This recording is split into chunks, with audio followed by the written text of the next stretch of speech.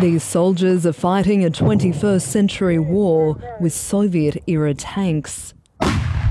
They're struggling to hold back Russia's front in the Donetsk region and are desperate for Western weapons. We need more equipment, we need more weapons.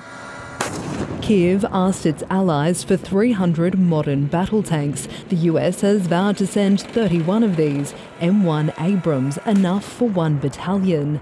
But there's concern the vehicles will be difficult for Ukrainians to run.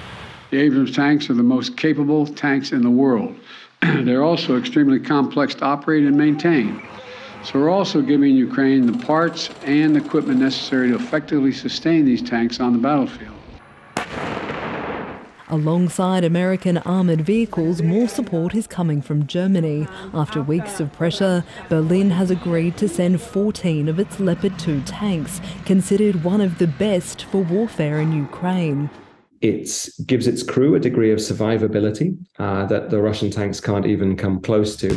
But in Germany, there was reluctance to send offensive weaponry, some still feeling the weight of history as an aggressor in 2 world wars. Germany's decision paves the way for other European countries to send their Leopard 2 tanks onto Ukraine. Already, leaders here in the UK had promised to send a squadron of Challenger 2 tanks to be on the ground in the coming months. Kremlin officials have labelled the tank supply as provocation by the West. It will be months before any new tanks are on the battlefront. Until then, Ukrainians will have to use what they have. Isabella Higgins, ABC News.